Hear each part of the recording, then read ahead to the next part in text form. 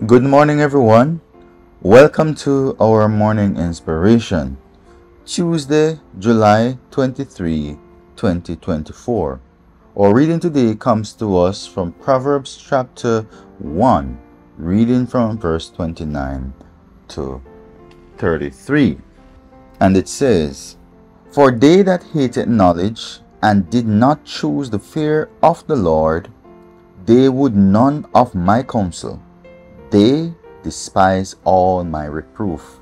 Therefore shall they eat of the fruit of their own way, and be filled with their own devices. For the turning away of the simple shall slay them, and the prosperity of fools shall destroy them.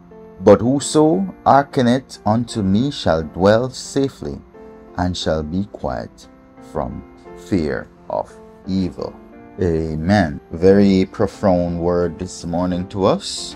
So here we can see where the word of God is telling us that those who hate knowledge, they never choose the fear of God. Because those who are following God will never hate knowledge or sound instruction. They won't have a problem with it. But naturally, those who do not choose the fear of God or choose God, they will have a problem with it. And they will have a problem with those who follow after sound instruction and who do the things that are right. And I guess the next verse could be referring to Solomon, in the sense that he's saying, because those who do not fear God or choose God don't heed his wisdom, they won't want to heed anybody else's wisdom.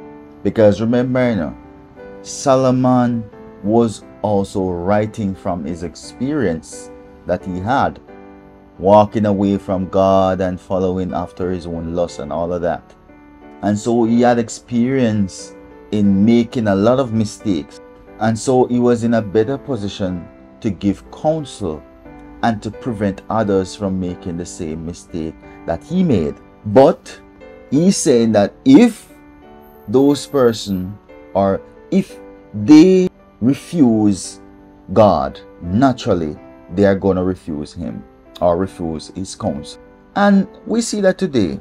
How many times have you had experience where you have gone through a situation, and so you know what the situation entails and the danger that exists, and you see somebody making the same mistake, and you try to counsel them and advise them against making those choices that you made, and they reject you or reject your counsel. So many times that happen. And so that is why the Bible reminds us that those who hate God naturally will hate those who identify with God. And so if you are standing up for principle, if you are standing up for righteousness, if you are standing up for moral conduct, then those who do not respect these things, naturally they are going to have a problem with you. Okay? But they have a saying that hard is pitney, dead as sonat. Meaning to say that if you refuse to hear sound counsel, and if you refuse to listen to instruction, then you are going to feel the consequences of your own choices. Your own devices, your own choices that you make that are not right, eventually are going to come back to bite you or to haunt you. So there are consequences to our choices.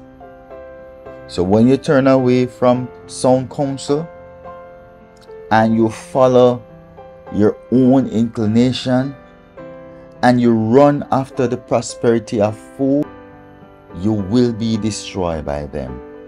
Now, the prosperity of fools is basically anything that goes against what God stands for.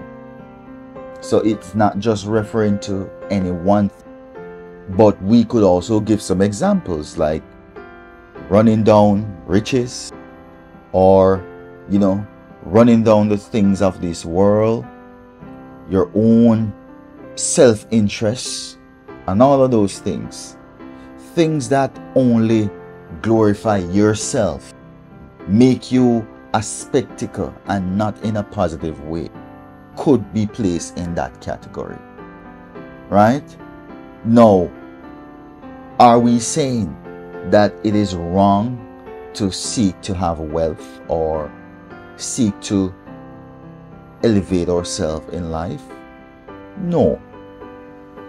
But again, I will refer you back to a quote in Matthew that says, "Seek ye first the kingdom of God and his righteousness, and then all things will be added unto you."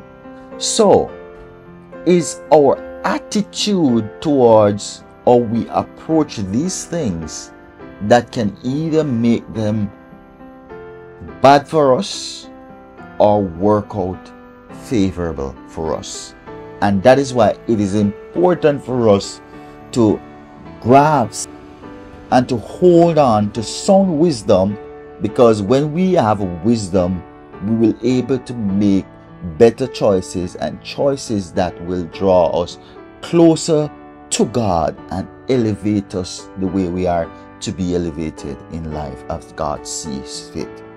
But those who humble themselves and those who seek to apply their life unto wisdom, those who seek the counsel of God, those who apply those principles which they are given by God, they will be protected from these destructive elements. They will be protected from the things that would destroy those who otherwise refuse sound wisdom.